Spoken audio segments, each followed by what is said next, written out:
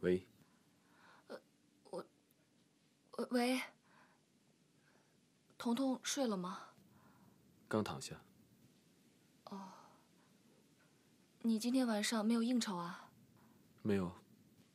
那能让彤彤听电话吗？等一下，彤彤。妈妈，爸爸要讲故事，你跟我一起听好不好？好啊。爸爸，快点开始吧。那我们来讲一个灰姑娘的故事，好不好？好。有一个富翁，他的妻子生下了一个小女孩，以后就去世了。后来啊，这个富翁又帮这个小女孩娶了一个后妈，这个后妈又带了2个女儿过来。后来呢，这个后妈的2个女儿天天叫这个小女孩干活，他们管她叫灰姑娘。什么是后妈？后妈就是不是亲生的。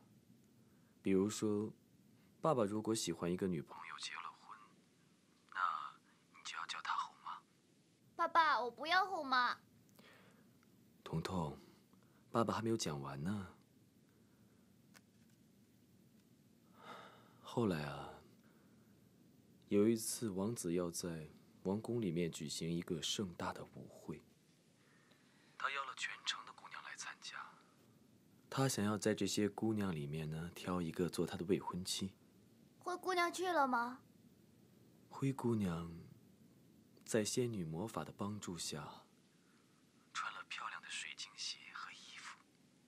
可是有一个规定，那就是她必须在晚上12点之前要回去，因为魔法过了12点之后呢，就会失效。她去了，后来呢？她去了。王子见她第一眼就爱上她了。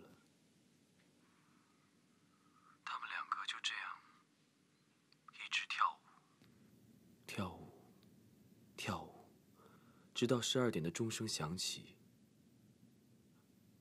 灰姑娘才慌慌张张的逃走了。在路上，王子找到了她遗失的一只水晶鞋，所以后来王子就派人挨家挨户的，一户一户仔细的找。他希望可以找到可以穿上这双鞋的女主人。富翁的2个女儿呢，她们2个抢着穿，可是怎么穿，就是穿不下。后来这个富翁想到，我还有一个女儿。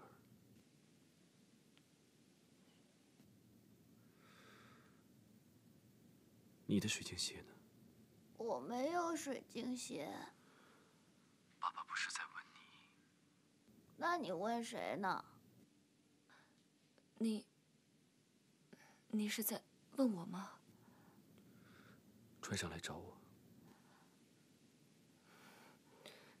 可是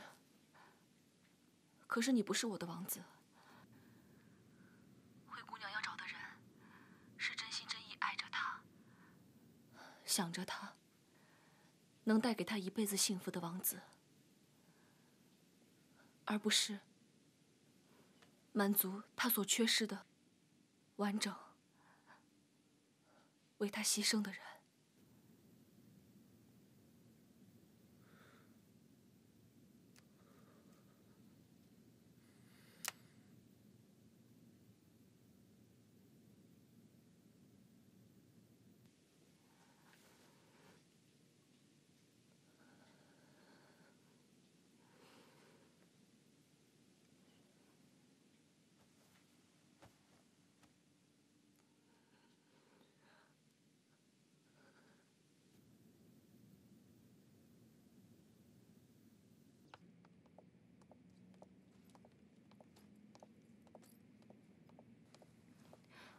回来了。啊，